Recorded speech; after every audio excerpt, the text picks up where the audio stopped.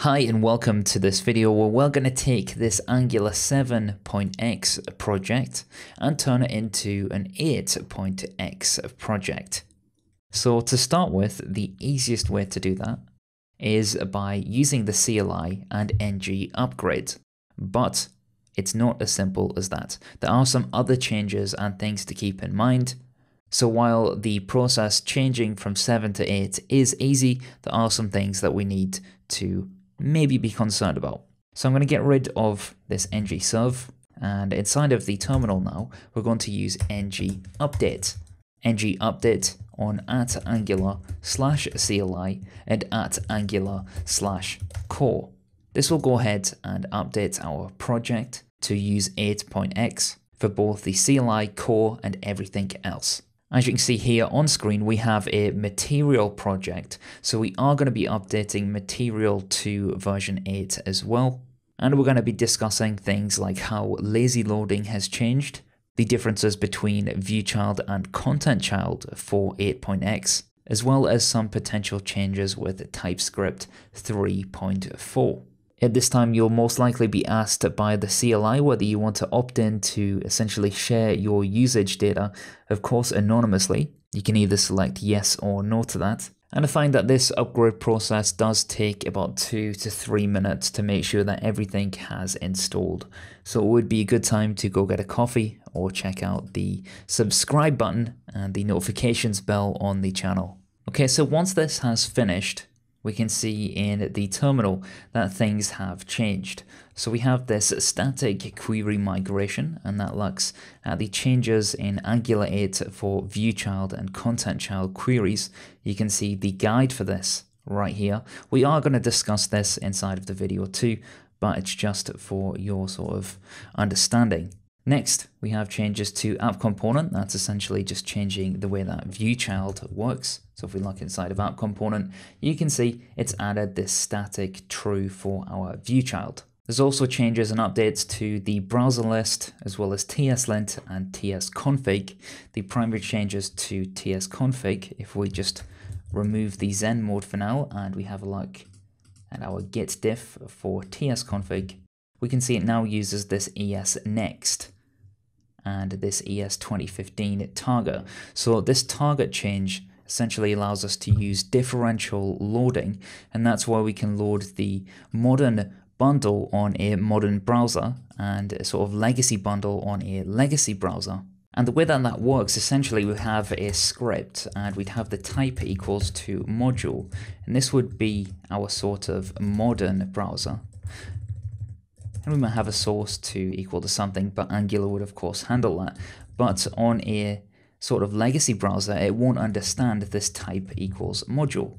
So as a result, we can load a no module, and that just allows the sort of modern browsers to determine that this is an old build, and that will be the source, but this would be for, of course, the legacy version of our bundle. So the use of this differential loading allows us to, of course, shave off some bundle size where we're wasting time transpiling sort of code that a modern browser would already understand. So if we look at the other changes, we can see things like app routing module. So traditionally inside of an Angular application, we'd do load children and we'd have this string. The string would point towards a particular module.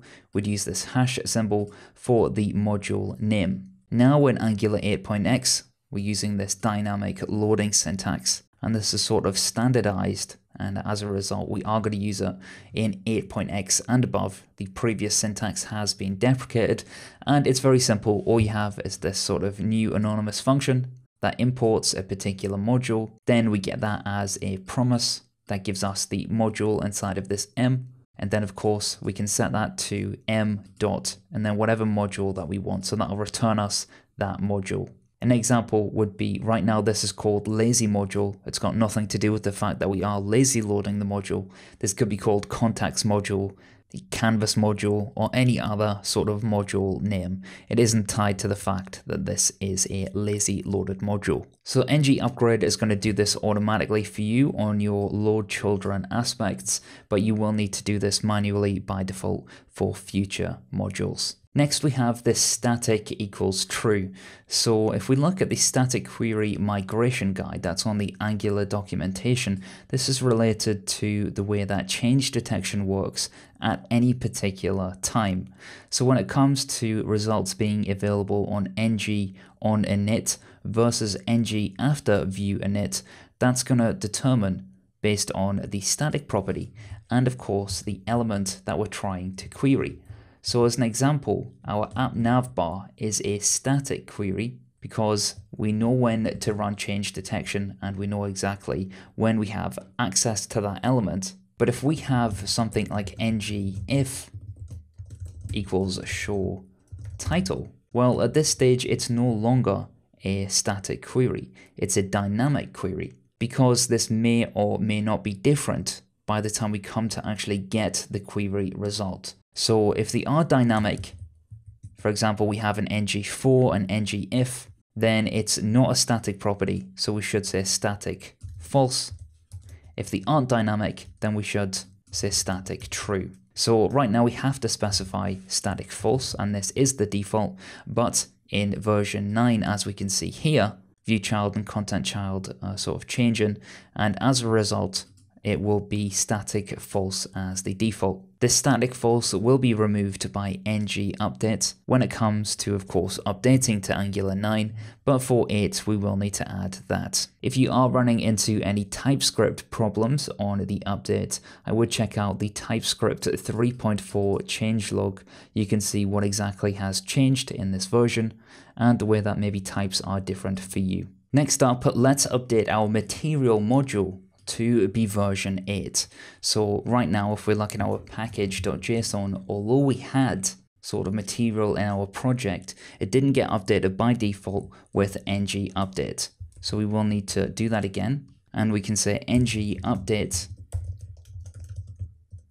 at angular/material, and once we do that, it will go ahead and update the version of the CDK material. And there are some changes in the way that we import modules from material. So let's take a look at that. So once again, after running the command, we can see inside of the terminal the things that have changed. This is the dependency for material now is 8.0 and CDK, just as well 8.02. It also makes some migrations for the CDK and material.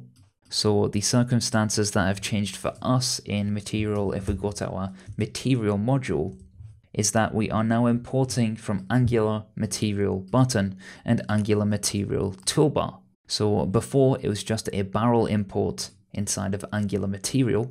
Now it actually imports from material button, toolbar, and everything else. So you'll have to make sure that you structure your application in such a way when you're importing from material that you do it by importing the folder itself for the feature. For example, in this circumstance button, in the other circumstance toolbar. And by the end of this, we should now have an Angular project that is running version 8.0 for both Angular itself and of course for Angular material. So I hope you found this guide useful and you don't run into too many issues when upgrading to Angular 8. If you have found it useful, I'd love if you hit that subscribe button to stay updated with more content. I have lots more content on the way, including a full Angular course that I'm offering for free here on YouTube, so I would love it if you did hit that subscribe button and notifications bell. Until next time, I'll see you in the comments. Bye.